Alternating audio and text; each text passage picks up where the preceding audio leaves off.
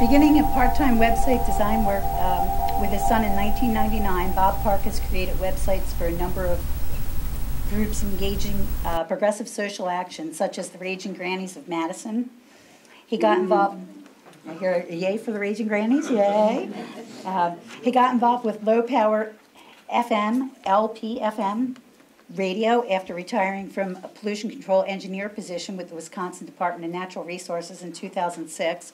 When WIDE LP needed its first home for transmitters, he offered his garage in southwest Madison. And he's done many more interesting things, and I will let him tell you about that. Okay. Our two speakers here reminds me of graduate school in the 1960s when I shared my office with a Goldwater Republican. And the more we discussed, the more liberal my views got.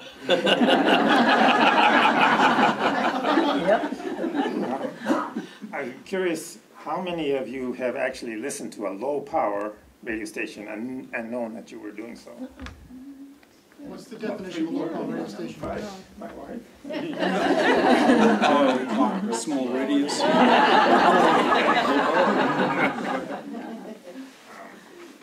Less than 5,000 watts? More than... I'm getting into that.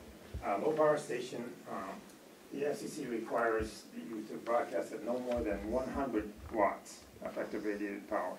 This came from pirate radio years ago, and they wanted to get rid of the pirate radio station, so they actually created a license that could be used by people who were doing low-power broadcasting. The antenna height, you can have 98 feet above the ground and broadcast at 100 watts, unless the ground happens to be above average terrain. And then you have to cut back on your power. For example, our station, when it relocated, put its antenna up 73 feet, but that was more than the height above average terrain that the FCC would allow at 100 watts, and they told us we had to cut back to 40 watts. So that's how low power our station is, 40 watts effective rated power. And another big difference, we're non-commercial. We cannot have any commercials at all, but the license is free. One station per owner. You can't have a group, an organization owning more than one station. And it has to be an organization, not an individual. The FCC had two different windows of opportunity for applications, first in 2000 to 2001, and that was limited by opposition from full power stations and opposition from the National Association of Broadcasters, including public radio, which said, we're afraid they're going to interfere with our broadcasts if you put these stations in too close to us. So they were very limited. One station, a Christian station, was approved for Madison, and the FCC said, we got one more frequency you can have in central Madison, and there were 7 applicants. Well, what happened was that these applicants ended up deciding they would share the airtime rather than competing for the license. So 2 coalitions were formed, one Christian and one secular nonprofits, and we finally, the first application went in 2001, it was finally granted in 2004, and the station broadcast as a joint operation between these 2 partners, each having half the airtime, until July of 2015. By that time, the congressional study of the allegations about interference from low-power stations had gone through and demonstrated that that was a very overblown consideration. So the Local Community Radio Act was finally passed and signed by President Obama in January of 2011, and that led to the second window of application opportunity from the FCC for low-power stations in 2013, and our Christian partner got their own license.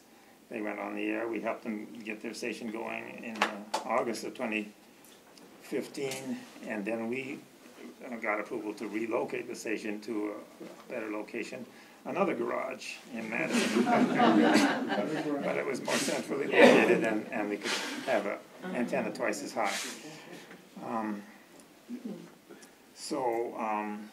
this second round of the applications window led to more than doubling in the number of low power stations in the country. There are now more than 1,500 low power stations broadcasting at 100 watts or less.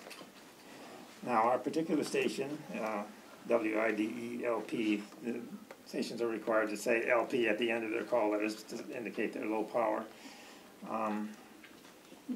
We, as I said, got on the air, and well, we first got on the air in 2007 for a test broadcast for 2 weeks with rented equipment. Then finally got on the air 24/7 September 2008, but only at 50 watts because we were limited by the borrowed or used equipment we had. And finally, we bought a refurbished transmitter that allowed us to broadcast at 100 watts starting in April 2009. So soon after that, I became the volunteer program director. I'm not an on-the-air person. We don't actually have any disc jockeys at present. It's a station with no studio and no live broadcasting. Everything is controlled by the computer, which is in, as I said, in a garage in West Madison. We continued using our startup grant for all our expenses. The startup grant that our half of the station got initially, and that was mainly for royalty fees, electricity, and internet connection. Had to buy some more equipment. We are required to be part of the emergency broadcast system, and we bought a couple of radios to provide that capability. We're keeping our costs down by having no paid staff, 100% volunteer operated. I program the broadcast computer from home by through the internet. And our grant money will be running out about the middle of this year. We're planning to start a fund drive and are glad to accept donations from anyone who wants to see us continue to put progressive voices on the air. That's our slogan as of the beginning of this year. My wife is a treasurer. Hold up your hand, Barbara. Take check. Throw your money at her. Some of the progressive voices who we have aired include Matt Rothschild, John Nichols, Bob McChesney, Lisa Graves, Catherine Kramer, Mike McKay, John Stockwell, Ruth Connor, Doug Paulett, Ed Harley, Jim Hightower, and Greg Callis. And progressive political figures who've been on our airways include Bernie Sanders, Russ Feingold, Tammy Baldwin, Mark Pocan, Keith Ellison, Chris Taylor, and Teresa Berceau, Madison area local representatives. Progressive programs we air include Democracy Now!, Counterspin, Talk Nation Radio, Alternative Radio, and Battleground Wisconsin from Milwaukee, and Ganadas News from England. Podcasts we previously aired, which are unfortunately no longer being produced, were Moyers and Company and Fighting Bob Radio. Internet resources are important, especially when you have a low power station that only reaches a limited audience. The internet plays several important roles for low power stations. I broadcast with permission podcasts from Australia, Canada, and England, as well as from around the U.S. Most such stations usually have a website. The website also provides a good place for contact information, phone number and email, contact form, a place to add your name to a mailing list such as a radio council or friends of the station, and you have one possible way you can use your website is to have a now playing scroll which shows what's going on over the air based on the metadata in the MP3 files that you're playing. Our station website also provides archival links to talk shows going back to the first year that we were on the air in 2008. 9 a.m. Every weekday mornings when we broadcast Democracy Now!, and that becomes available from Democracy Now! At 8:30 Central Time, and we have the capability of an automatic download, something called RSS, that goes directly to the broadcast computer and then gets broadcast as soon as the 9 o'clock hour rolls around. Many LPFM stations, low power, LPFM is the abbreviation, and if you do a search on the web for LPFM, you'll find a lot about low power radios. Many such stations do live streaming on the internet, including music, if they can afford the additional fees. There are additional fees involved with streaming music, which are not included if you are paying the flat rate that you get to pay to 3 different organizations for broadcasting all the music that you want to use. I use Twitter for daily tweets to giving the topics on the following day's talk shows. So far, more than 6,500 tweets since 2009. Many stations have Facebook pages, which they provide station information and announcements of coming public events, fundraisers, for example, that they put on. Some use Instagram for station photographs. Such links for the 5 community LPFM stations in the greater Madison area are provided on the station page of our joint website. This is the first newsletter we came out with in February, and the last page has that website link, lpfm.madisonwi.us. And if you go to that website, you'll find links to contact information on all of those 5 stations, and links to their Facebook pages and so on.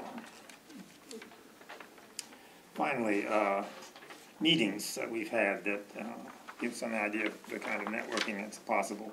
Several of us from 3 of the LPFM stations attended the Grassroots radio conference in Ames, Iowa in 2014, and followed with a local mini-summit in Madison the following month. These are annual events that are hosted by local radio stations, some of them low-power stations, in various parts of the country. In 2015 in Milwaukee and in 2016 in Madison, the Wisconsin Community Media Organization, which deals mostly with TV, provided pre-conference sessions for LPFM radio folks. And the 5 community radio stations in the greater Madison area met last November to share progress reports, and that's when we decided to start publishing this newsletter every so often, hopefully quarterly.